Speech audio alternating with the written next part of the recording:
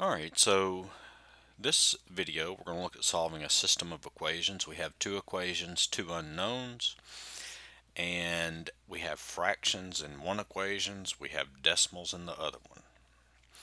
Alright, so, well, it's simple to do. First, we'll get rid of the fractions in the first equation by multiplying each term by the common denominator. And then in the second equation, we'll get rid of the decimals. Okay. All right. So let's see what we have. So if we look at the first equation, we can see in the denominators we have a 3 and a 5. So if we get a common denominator, well, that's 15. So I'm going to multiply this first equation by 15. Remember, if you have an equation, you can multiply each term by a number, and we're just multiplying each term by the common denominator. Okay, and that'll get rid of the fractions. And then remember, if you multiply a number by 10, that moves the decimal one place to the right. Multiply by 100, it moves the decimal two places to the right. 1,000 moves it three places to the right, and so on. Alright, so you can see here we need to move the decimal one place to the right to get rid of it. Here we need to multiply the number, or we need to move the decimal one place to the right to get rid of it. So, and then this one we don't need to worry about. So to get rid of the decimal, we'll have to multiply each term by 10. Alright, so let's do that. So 3 goes into 15 5 times. So 5 times negative 1x is negative 5x. Okay.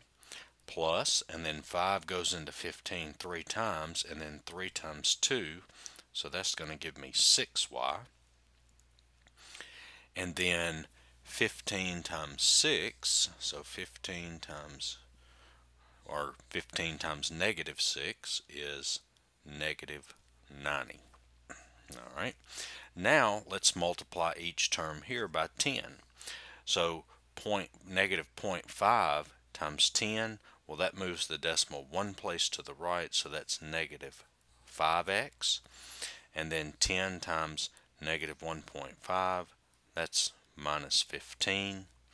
And then that equals, and then 10 times 12 is 120. Alright, so now remember, when you're solving an equation, you can either use the addition method or you can use substitution method. And I do have videos on substitution method and videos on addition method if you want to check those out. Alright, so in this one we'll use the addition method. So just remember, when I add the system together, I need one of the variables to go out. And I forgot my y right here. Alright, I need one of the variables to go out.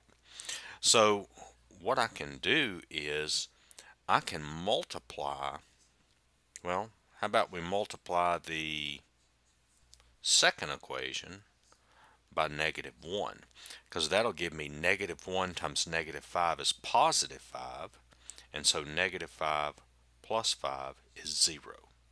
And look, if you wanted to, you could multiply this equation by 5 and the second one by 2. That would give you 30y and negative 30y. Okay, but it's just easier to multiply one equation by a number instead of both. Okay, sometimes you may not have a choice. Sometimes you may have to multiply each equation by a number, and if that's the case, then that's fine. But it's just easier to multiply by one equation by a number. That's the easiest thing to do here. Alright, so let's see what we get. Alright, so let's just go ahead and write the first equation down. It's not going to change any. So I've got negative 5x plus 6y equals negative 90.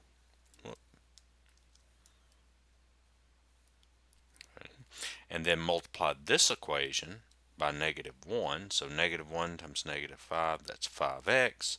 Negative 1 times negative 15, that's plus 15y. And negative 1 times 120 is negative 120.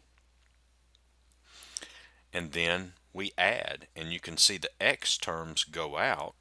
So that's going to give me, what is that, 21y is equal to, and then 90 plus 120 is or negative 90 plus negative 120 is negative 210. And then I'm going to divide both sides. See, I have an equation now. I've got 20y equals negative 210. So I'm going to divide both sides by 21. And so that is going to leave me with y is equal to 10. I'm sorry, not 10. How about negative 10? Okay, so there's y. But now I need x. Okay, remember we have to write our solution in the form x, y. And I have y, so I need to get x. Well, I can take the negative 10 and I can plug it back into any one of these equations. Makes no difference which one. Well, I'm not going to plug it into one of these because then I've got to deal with fractions and decimals. So what I'm going to do is plug it back into this one because it's the one with the smallest numbers. That's the only reason I'm plugging it into this one. Okay, so let's plug the negative 10 in for y, and so I've got negative 5x plus 6 times y, and in the place of y I'm going to put negative 10, and that equals negative 90. So now I solve this. So I've got negative 5x minus 60 equals negative 90. Okay, and then I'm going to add 60 to both sides, and so that's negative 5x equals negative 90. I'm sorry, negative 30. And then I will divide both sides by negative 5, and so that gives me x is equal to 6. And so now when we write our solution, we write it in the form x, y. X is 6, y is negative 10, and there's our solution. So I hope the video helped. Check out my other videos. Give me a like, share, and subscribe, and thanks for watching.